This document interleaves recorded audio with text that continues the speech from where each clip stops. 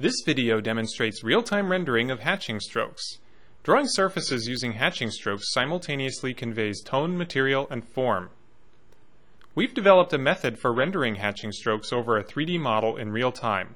The density of the strokes on the surface adjusts dynamically according to surface tone.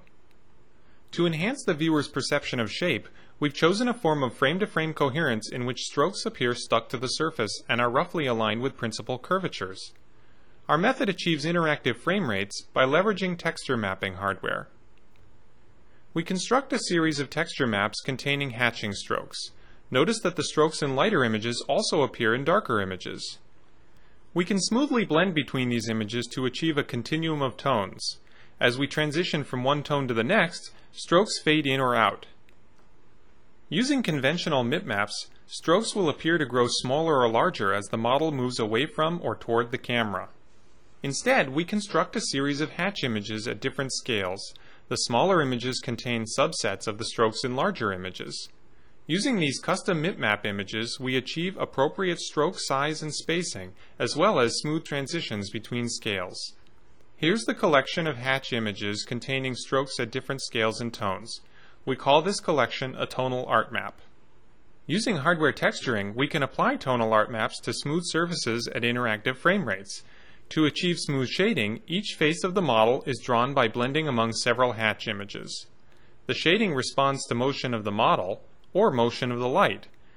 This model has a natural underlying parameterization, which is revealed by the direction of the strokes. However, for other models, a parameterization may not be so obvious. So we apply tonal art maps to arbitrary surfaces using the lapped textures method presented by Praun et al. At SIGGRAPH 2000.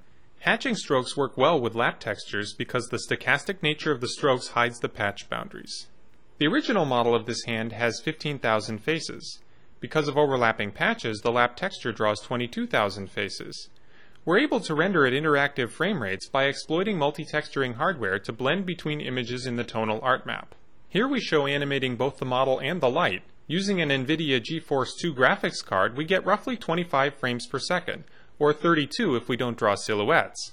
Our latest implementation, which uses vertex programs on a GeForce 3 card, runs roughly 5 times faster. We can also threshold the imagery to nearly black and white, albeit at the cost of aliasing. For this gargoyle model, we use a tonal art map containing stipple strokes suggestive of concrete or stone. For most of the models shown in this video, the direction of strokes was determined automatically based on principal curvatures. However, for this model, we specified the direction by hand to follow semantic features of the shape. In order to darken the eyes and mouth of this bunny model, we simply modulate the lighting calculation with a color at each vertex. These features were painted on the model by hand. By decoupling the patch shape from the hatch texture on this Venus model, we're able to adjust the stroke's orientation and scale at runtime. Moving the strokes reveals the patch boundaries, but when we stop, the boundaries vanish. Finally, we show the Venus model in a variety of styles. For example, this white on black scratchboard style, or chalk and charcoal on gray paper. In summary, we achieve hatching with smoothly varying tone, appropriate stroke size and spacing, temporal and spatial coherence, and interactive frame rates by exploiting multitexturing hardware to blend between images in a tonal art map. This concludes our video.